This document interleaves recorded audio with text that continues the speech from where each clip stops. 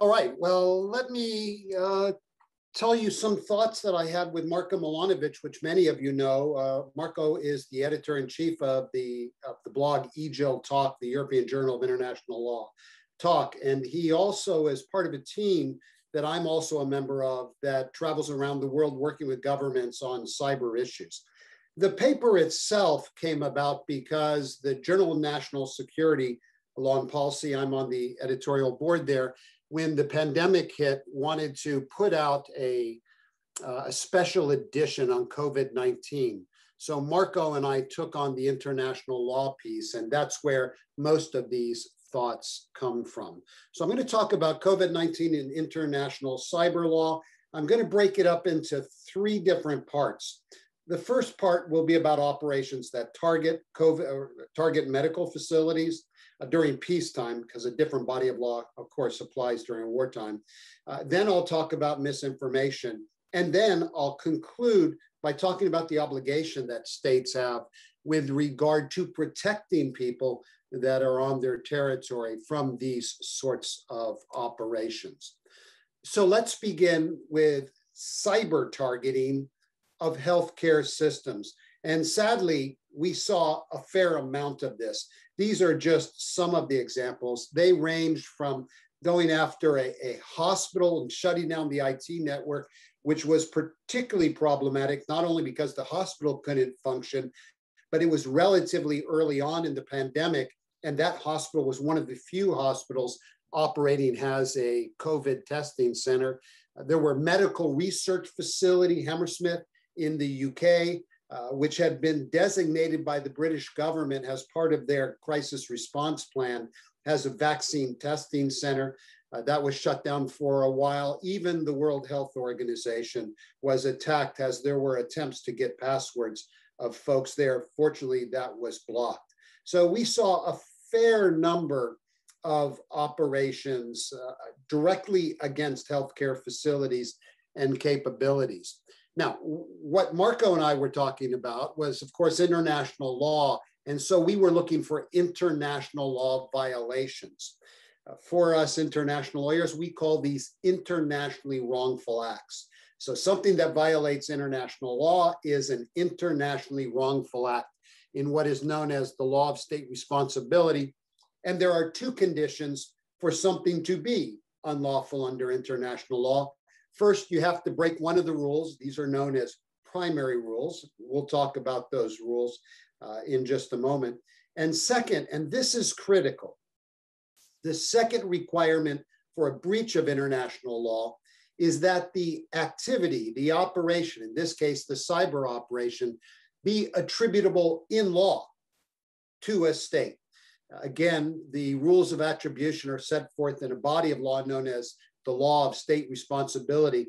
But the two big ones are either that the actor, the individuals conducting the operation, are organs of a state. There's cyber military folks, intelligence agencies, whoever, they work for the state.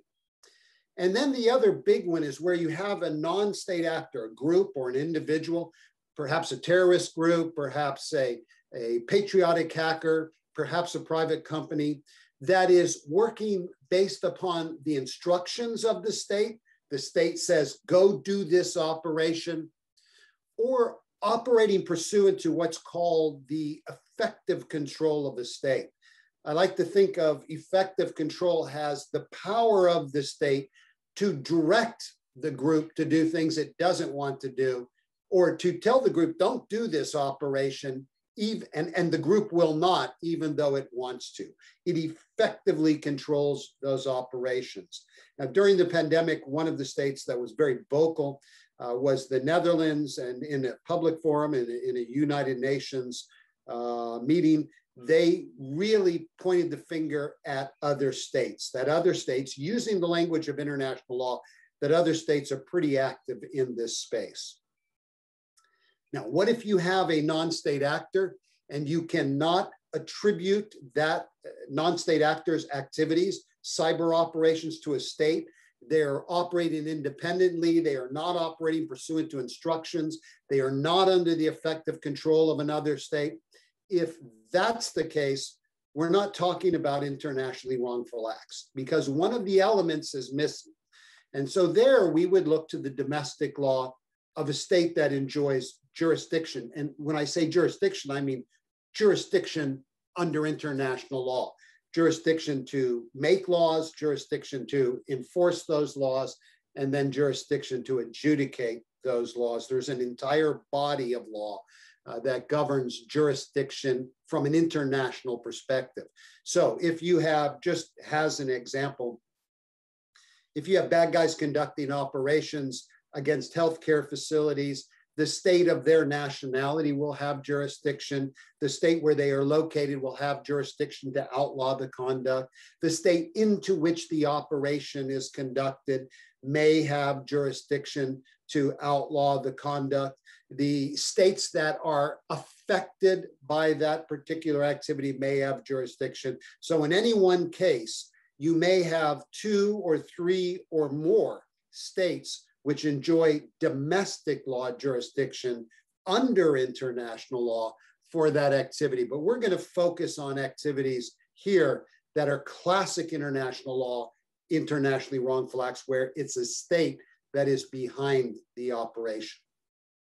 So the question Marco and I were working with, our core question was, what sorts of violations were these operations, assuming attribution to a state? Now, the most likely, without any doubt, the most likely violation is a violation of the sovereignty of the state into which the operation is conducted. We're assuming a remotely conducted operation into a state, and that state's sovereignty is violated as a result of that operation. Now, obviously, not every operation that's remotely conducted, cyber operation that's remotely conducted, is a violation of the sovereignty of the target state. For instance, espionage is not a violation of international law. To violate sovereignty, you need one of 2 things. The first are effects on the territory of the state, because the state is sovereign. The state has a right to control what happens on its territory. So to the extent that there are effects as a result of the cyber operation, then it might be a violation of sovereignty. Everyone agrees that takes a position that there is a rule of sovereignty. I'll get to that in a moment. Everyone agrees that if it affects health, if it affects life, if it makes people sick, then in that case, it's a violation of sovereignty. So a simple example here, we have a ransomware attack. It freezes up a medical facility, and as a result of the medical facility's systems being frozen, ransomware attack, there's a denial of treatment. So you will have predictable, foreseeable effects that would violate sovereignty on that basis. And I want to emphasize that those effects may be indirect. So the cyber operation may be, for example, as I have here, for example, against the virus testing information. I can't get online to find out whether or not, or find out where I can be tested, whether I can be tested, and so forth, because the site is down. If the predictable result is an increase in the number of affected individuals by the virus because they weren't tested and maybe became more severe and so forth, if you can create that hook, create that connection where you say health was affected, you have a pretty clear violation of sovereignty. Moreover, not only is sovereignty violated by virtue of the effect on individuals, but it's violated by virtue of the effect on things. And in this case, in the case of a pandemic, you would be talking about healthcare systems. There's pretty broad consensus that if there is a remotely conducted cyber operation, and it permanently affects the targeted cyber infrastructure, in this case, in a hospital, for example, then that's a violation of sovereignty. So, you know, you conduct an operation, now your systems are down, and they're down in a relatively permanent way. You need to replace them, you need to repair them, violation of sovereignty. It's at that point that consensus over the type of operation that violates sovereignty breaks down. So let's assume we have disruption of websites, but you can't really say that anyone became ill or that the infection rate went up. If you can't say that, it's unclear whether operations below permanent loss of functionality, whether they qualify as a sovereignty violation. Assume you're engaged in an operation against, or there's an operation against a hospital's equipment, but it doesn't permanently break. It's a denial of service, a temporary denial of service, and it's not really causing physical harm to any individual. In that case, the law is unclear. The jury is out. There is general agreement that espionage is not a violation of international law. Obviously, we have large organizations and that's their job. But if the espionage in some way leads to one of those results, then in that case, you would have a violation of sovereignty. So the example here is, and this actually was a real world example, this is the Hammersmith example. You have research ongoing. There's a cyber operation against it. You can't directly tie it to physical loss, or injury, suffering, and so forth, but as a result of that operation, to ensure the integrity of the data, they needed to recheck all of their data, which in turn slowed the progress of the vaccine research, which in turn predictably meant that the vaccine was not on the street as quickly as it could have been. At least for Marco and myself, we felt this was a violation of sovereignty. Now, for those of you who work in the cyber field, you will know that there is currently a debate over whether there is even a rule of sovereignty. There is one country in the world, it is the United Kingdom, that in 2018 took the position that there is no rule of sovereignty. I have to tell you, I think that's simply the wrong as a matter of law. I don't even think it's debatable. And so far, no other state has adopted the British position. To the extent that states are adopting positions, every single one of them has adopted the position that there is a rule of sovereignty, and that includes NATO. In the most recent NATO cyber doctrine, there is an acknowledgement that sovereignty may be violated by virtue of a remotely conducted operation. The United Kingdom reserved on that particular statement. So there's a reservation in the front of the cyber doctrine, the NATO cyber doctrine, that the United Kingdom does not agree with that. So sovereignty on the basis of territoriality is one way these cyber operations can violate international law. There's a second way that it can, again, tied to the rule of sovereignty. Not only can you not cause effects on another state's territory, whatever the threshold is, you may not, by virtue of the rule of sovereignty, interfere with what are known as inherently governmental functions. What are inherently governmental functions? They're functions that governments and governments alone perform or have the authority to allow others to perform for them. Now, when I talk to foreign audiences, as I was talking to one just this morning, there is this sense that healthcare is an inherently governmental function. It is not, because in our country, healthcare is provided by the private sector in many cases, in most cases. So it's not inherently governmental to provide healthcare, but what is inherently governmental is managing a health crisis of this magnitude. So we have the pandemic. To the extent that a cyber operation in any way disrupts the planning for the response of the nation to the pandemic, in any way disrupts, interferes with the execution of the nation's crisis management plan, then that's a violation of that nation's sovereignty. And you can see for yourself here examples. The state wants to disseminate information on COVID-19, and the system is brought down, and the state cannot disseminate that information. For Mike Schmitt, that's a clear violation of sovereignty. Medical equipment, you remember early on we had problems with the dissemination of medical equipment, key medical equipment. If, for example, there's a cyber operation that disrupted that distribution, that would be a clear violation of sovereignty on this basis, even if it did not cause the qualifying effects that I've just talked about. Now, the second likely violation of international law by an operation interfering with healthcare, targeting healthcare, is intervention. Intervention has two elements. The offense of intervention has two elements. The first is it's intervention into a state's internal or external affairs. What are those? Those are activities that international law doesn't touch. It's the state's business. To give you a simple example, language policy in a country is the state's business.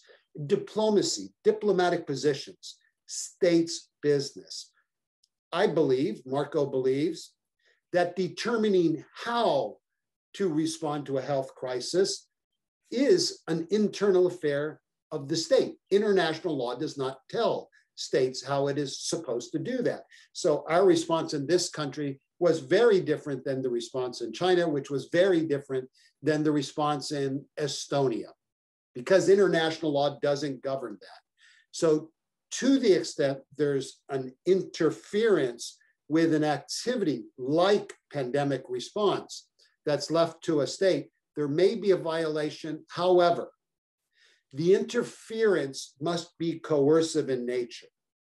It must cause the state to do something that it doesn't want to do, or keep the state from doing something that it does want to do. So to the extent a state has a plan and is executing that plan, if a cyber operation by or attributable to another state interferes with the execution of that plan, then it's going to be a breach of the primary rule of intervention. By the way, it is probably also going to be a breach of sovereignty on the basis of interference with an inherently governmental function, because not only is pandemic response internal affairs of a state, it's also an inherently governmental function. So there would be a violation in both cases. The third likely violation that Marco and I came up with was use of force.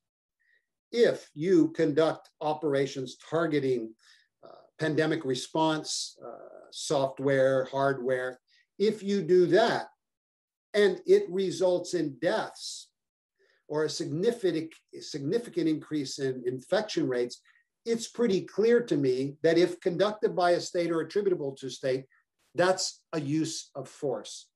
And by the way, it's not only physical damage, it may be, again here, loss of functionality.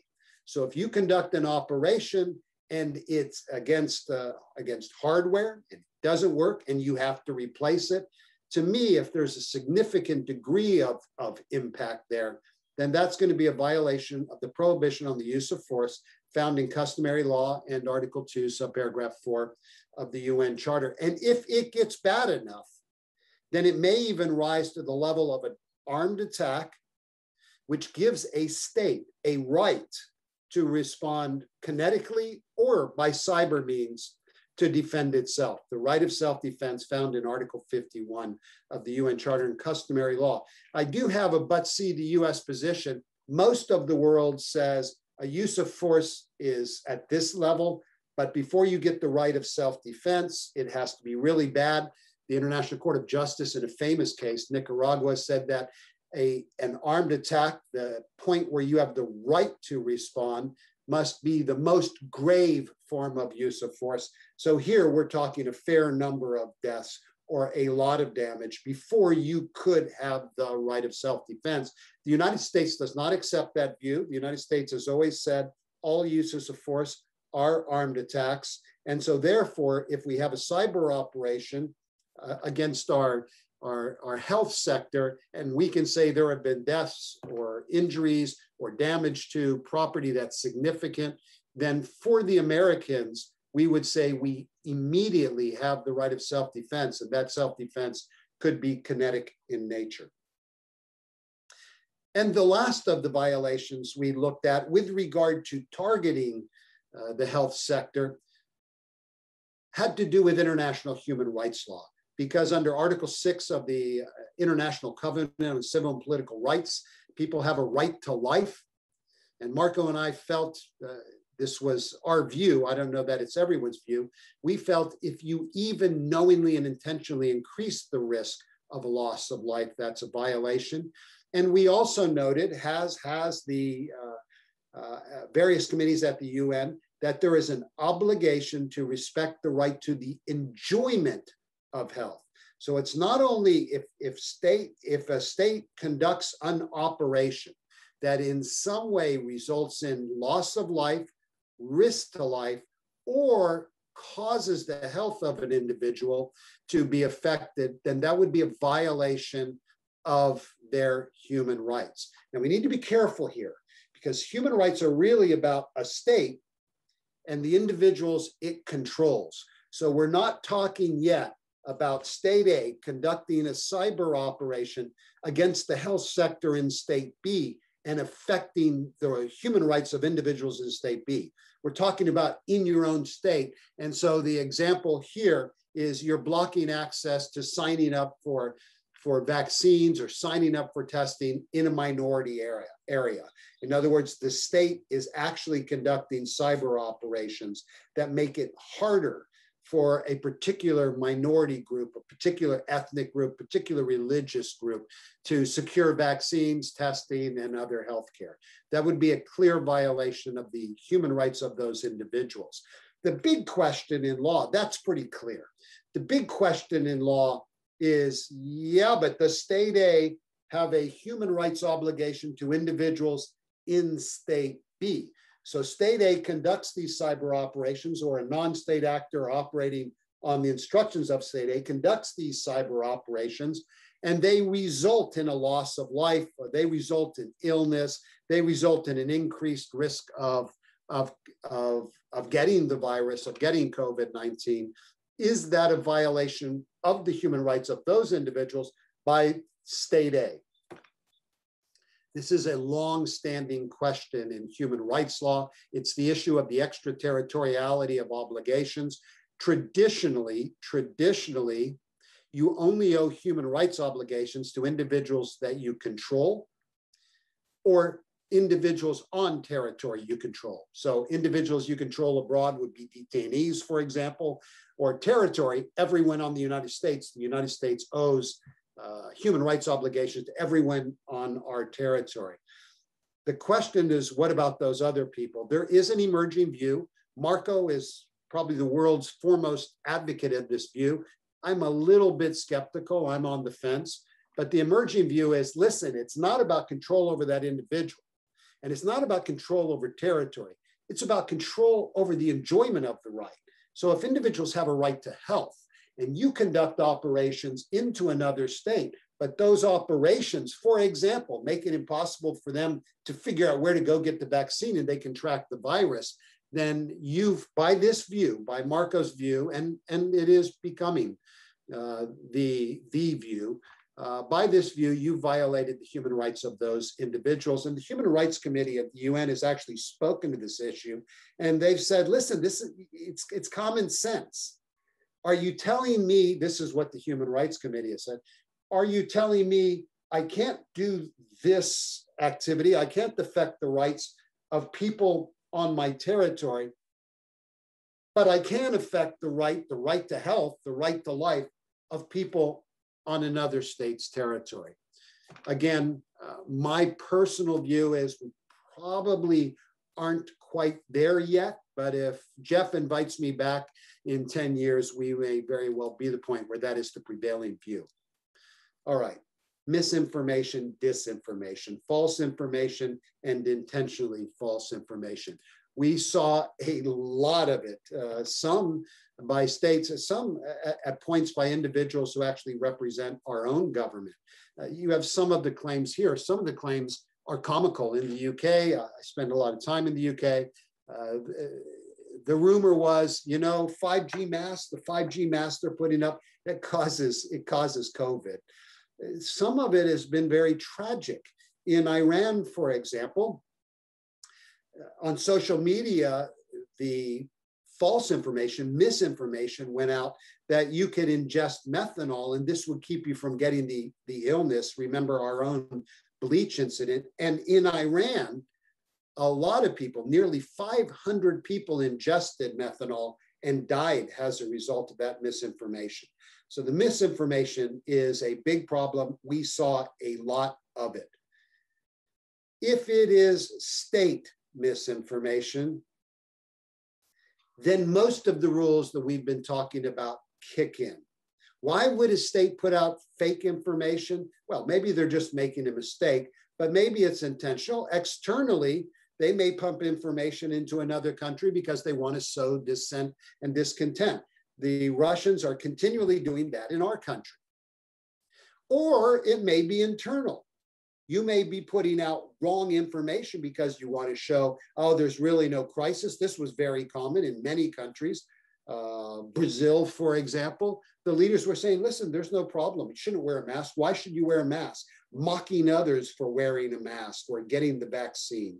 It may be to create the impression of competence. It may be to shift blame on and on and on. There are lots of reasons why you would engage, a state would engage in misinformation or disinformation campaigns, either in one's own country or abroad.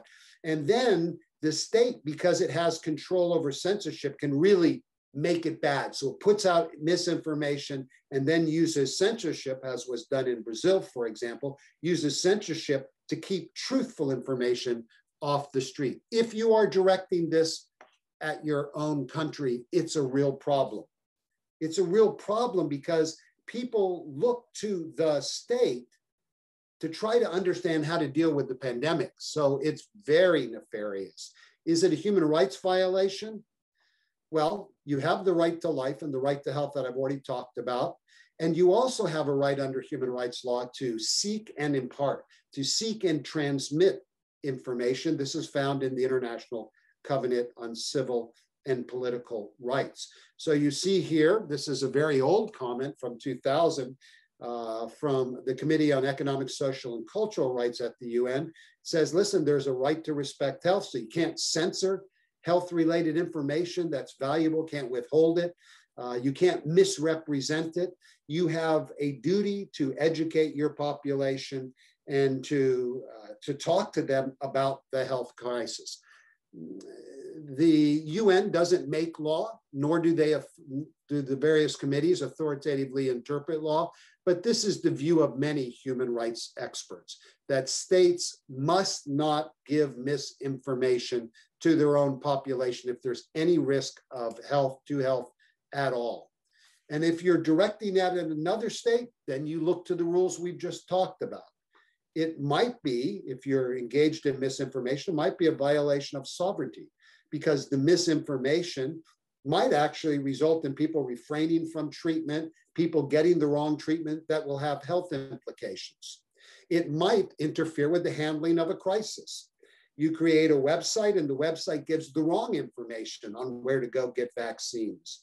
Or you create a website and the website counters information on the state's website, pandemic response website. And it could also, in the same way that we talked about earlier, it could be an intervention if it's interfering with crisis management. So you've got some examples here. You know, you're announcing a particular hospital is no longer receiving patients. It is receiving patients, but people don't go there now. Or misinformation about testing sites and so forth. Be a little bit careful. You have to have these consequences. The mere fact that the state, either with its own population or another population, is putting out fake news, if you will, is not a violation of international law unless one of these consequences manifests. And then finally, very briefly, what are the obligations of a state in this sort of situation where you have misinformation, where you have foreign cyber operations conducted by governments, by non-state actors upon the instructions of a government, under the effective control of a government, or by non-state actors acting on their own? What are the affirmative obligations of a state? Well, in human rights, it's actually fairly complicated. And so in human rights, Marco and I came up with what we believe to be the key the key obligations of states under human rights law, because human rights law requires respect. It requires states to respect, in other words, don't violate, respect and protect. And protect is what's called a positive obligation. It's an affirmative obligation. You have a negative obligation not to violate human rights, and you have a positive obligation to protect human rights of those individuals under your control. So you can see some of the measures that we believe human rights law requires of states. Prevent hostile cyber operations if you can, if it's feasible, if it's affecting the delivery of healthcare. To promote accurate information, to suppress misinformation if that misinformation is placing life or health at risk. And there's some duty to regulate the activities of the corporate sector, particular social media, and to cooperate with social media to ensure that truthful information that will safeguard the health of the people under your control is put out there. You need to be a little bit careful, because especially when we're talking about misinformation and so forth, there are human rights to the freedom of expression. And the freedom of expression includes putting out information that is simply wrong. Putting out wrong information is often protected speech, unless it has consequences like affecting the health of individuals. And in fact, we need to be careful, because sometimes the information that's being put out that the state wants to suppress is actually very useful. And there's a very famous case, the Chinese doctor who identified the spread of the virus. Of course, China shut him down, censored him, so that he could not tell the world this is happening. That's an example of an abuse of a state's authority. And then if you are going to limit misinformation, disinformation, human rights law, because of these rights of expression, imposes some pretty strict conditions. It has to be prescribed by law. In other words, it has to be, when you take this action, when the state takes this action, you must have the legislative authority to take the action that shuts down expression. It has to be necessary to pursue a legitimate aim. So a legitimate aim is not suppressing information that the opposing political party is supporting. It is, for example, public health. And then it must be proportionate, because you are suppressing a human right in order to advance a human right, suppressing expression in order to advance health. And then finally, the last obligation that I wanted to talk about was due diligence. It's an obligation under general international law, and it's currently somewhat controversial. I believe, I've written on it many times, I believe it is a rule of international law. Not everyone does. And in fact, one state, Israel, recently came out and took the position that there is no rule of due diligence in the cyber context. Other states that have spoken to the issue have either said, we're not quite sure, Australia being an example, or there certainly is a rule of due diligence. France, the Netherlands, Estonia, a number of other countries. I'm of the view there is a rule of due diligence, and it says this. It says, listen, if you enjoy sovereign rights, then you also shoulder sovereign obligations. Rights aren't free. And one of those obligations, if you have the right to control this territory, one of the obligations is to control that territory, to ensure that harmful cyber operations by non-state actors or other states are not launched from your territory. Now, it's a rather limited obligation. It only applies to operations, obviously, that you know about, because you don't know about them, you can't stop them. It only applies to ongoing operations. It doesn't require states to take any measures to prevent hostile operations. It only applies to operations that affect the legal rights of other states, like sovereignty. And it only requires states to do what it is feasible for them to do.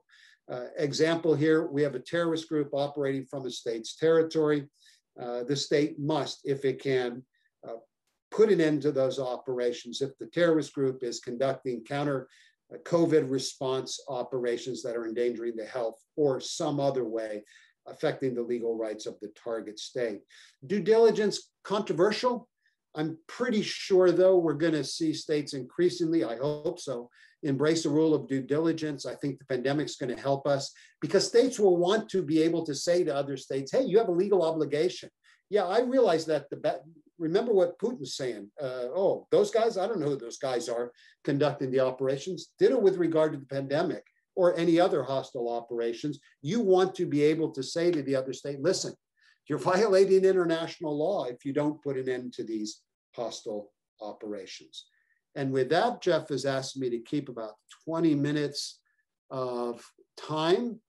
This is to show that once upon a time, I was at the zoo and still support Air Force. This is Air Force touchdown over the West Point team. Okay, I'll take questions. Jeff, over to you. No, that's fantastic. Yeah, I really appreciate that. Was an excellent. There's something about kind of new sets and circumstances or global conditions that can really force you to clarify positions on international law. So very interesting. I'll go ahead and kick it off with a question that I kept coming back to, and that was some similar discussions that we had during 2016 following the election with the election interference and the question of prohibited interventions.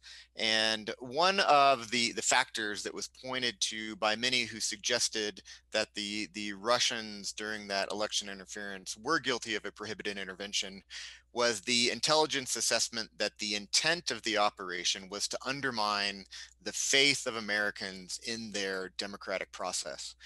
And as I think about some of these operations you suggest, or you highlight, excuse me, could a loss of confidence in a government's ability to respond to a pandemic or a healthcare crisis, could that be a condition that would raise a prohibited intervention, as opposed to looking at the specific things, mechanisms that were impacted, more that broad question of, hey, I just don't trust my government anymore to be able to do this, and it was a result of these malicious cyber operations?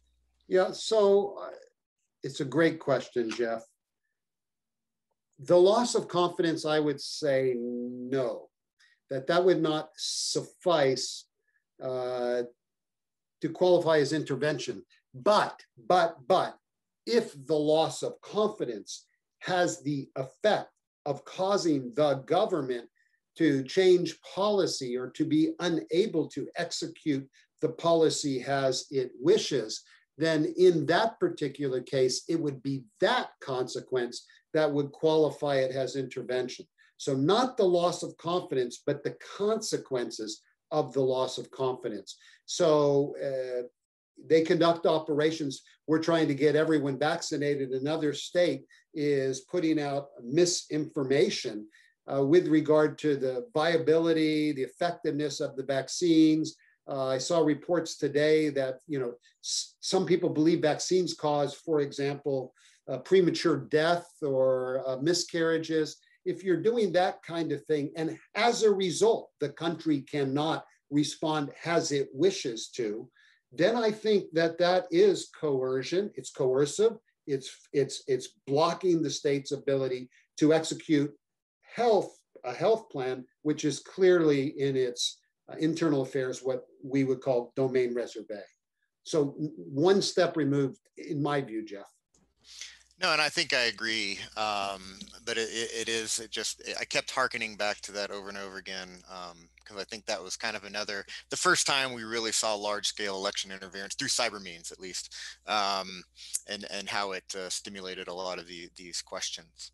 Another question I thought of as we were going along, and this gets back to your question of sovereignty.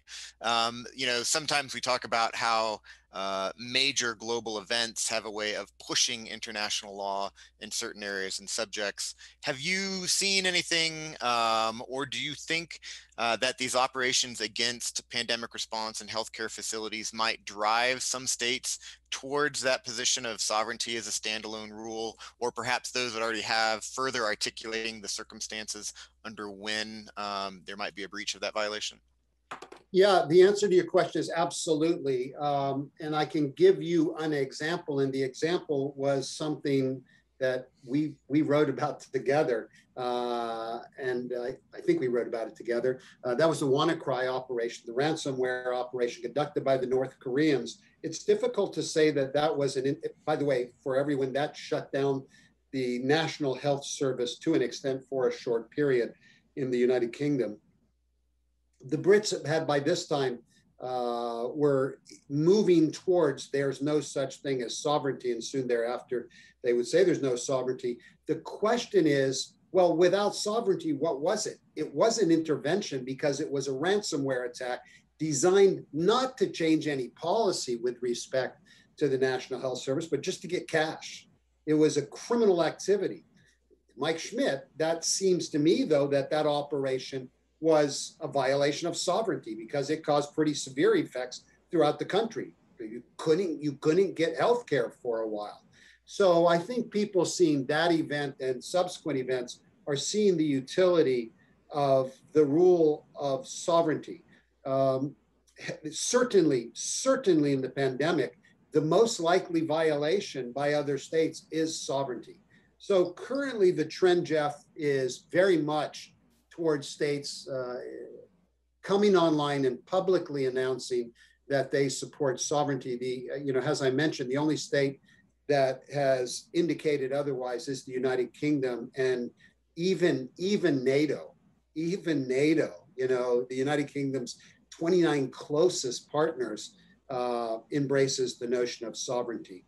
Everyone seems to understand that you need to be able to condemn the other side, not just for being naughty, but for being unlawful, that there's value in being able to name and shame. So I think with every serious event, whether it's, an operation against a pipeline, whatever it is, it's pushing the law more towards embracing sovereignty. And by the way, also embracing due diligence. Yeah, that raises an interesting question of, had those effects against the national health system occurred during the pandemic, I wonder if that might have changed how the UK government had viewed that. I mean, wow. There would have had to have been a huge uproar, if the circumstances had been changed just a little bit. Yeah, no, I mean, and then you might even get to the point where it was a use of force, because it's one thing not to have enough ventilators. It's quite another to have none of the ventilators you have work. So yeah, you might have even had a use of force, but certainly. And I think, this morning I was over talking to a group of international officers at DILS, the Defense Institute, and anyone from a small country wants to be able to say that big countries that are cyber capable, that are messing in our cyberspace, have violated sovereignty. I think the whole sovereignty debate is really unfortunate. It was wrong as a matter of law, in my view, and it's detracted from the discussion we should be having, which is where's the threshold? Because it's a pretty fair question to say, the French say, you just cause effects in France, that's a violation of our sovereignty. Many people would say that's an extreme view, but we ought to be having that discussion. And this pandemic would have set it up beautifully. Which of these types of operations would you consider to be a violation of sovereignty? Right. Okay, we have a question from our audience. The question, you argue that health is not inherently governmental due to the fact that some governments leave healthcare provision to the private sector. Might healthcare be inherently governmental in one state but not in another, based upon the expectation of its citizens? So the answer is no. The term inherently governmental, has understood in international law, is something that is inherently governmental in all states. So, elections are inherently governmental in all states, national security in all states. So when you get to something where it is in one state and another, then there's not a breach of sovereignty. So a breach of sovereignty is a breach of sovereignty is a breach of sovereignty, if you will. It's a good question. We get that an awful lot. Okay. One question that I asked during your discussion on espionage, and this is something I have heard it argued that espionage, that category, which is not per se prescribed by international law, is limited to national security related information. Do you agree with that position? And if so, is a vaccine for a pandemic within the parameters? So I'm thinking, as opposed to, information about a new weapon system, which would obviously be covered under espionage, instead, intellectual property related to music or something like that, that would have no relationship whatsoever to national security. Yeah, so no, espionage is espionage is espionage. It doesn't matter if it's for commercial purposes or national security purposes, unless there is a separate rule governing that particular type of information. For example, intellectual property. Right. There are international law rules that are specific to intellectual property. And I want to hasten to add that I was speaking about that just this morning. A lot of states would like espionage to be unlawful because they are the target of espionage. Sometimes from us, they point out whenever I go abroad. But if the consequences of espionage are such that you have a qualifying effect, then it is unlawful. It's not that it's espionage, it's that the way the operation is carried out. So in the case that this is a real world case, you're going after vaccine research. They figure out that you were inside their systems. They can't continue the research until they verify all their data. You've just slowed down the development of vaccine. To me, that's unlawful, not because of its character as espionage, but rather because of the consequences.